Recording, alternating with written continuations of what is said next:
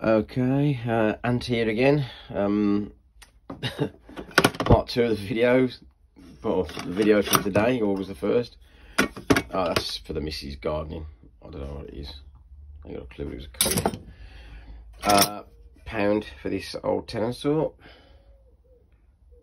Nice one. That'll come up nice. This was a big buy. Expensive.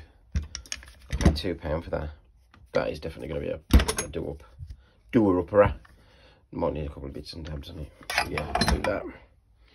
I think I paid 50p for them. They're seized. I know it might need a new pin or something like that. I'll have to get on Scoutcrafter and see what he does with them. He's the best. Stuff like that. He's good. And bloke gave me that.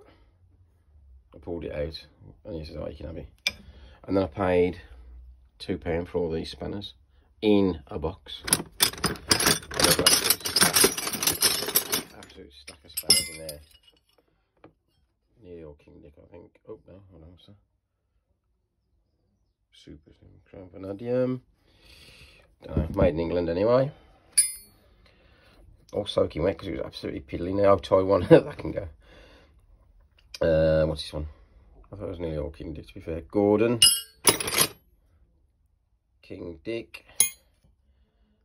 That's not one. What's these? I'll have to have a good sort through these. Gordon. Oh, he's soaked. That one's in somewhere, isn't it? Yep. So all in all, yeah. That's an old one there. God, man. They don't need dry enough. I get absolutely crazy results. Like I said, that it was absolutely pilling out of the wash. And super chrome. Matic. I might as well buy another route round. Never even heard that one. I like the look of it. It's quite chunky, isn't it? So yeah, once again, decent bit of stuff there. These all need polishing and cleaning, obviously. Yeah, because they are soaking. But that's a nice standard and some nice stuff. So yeah, that's part 2. Let's have a look what's in that toolbox.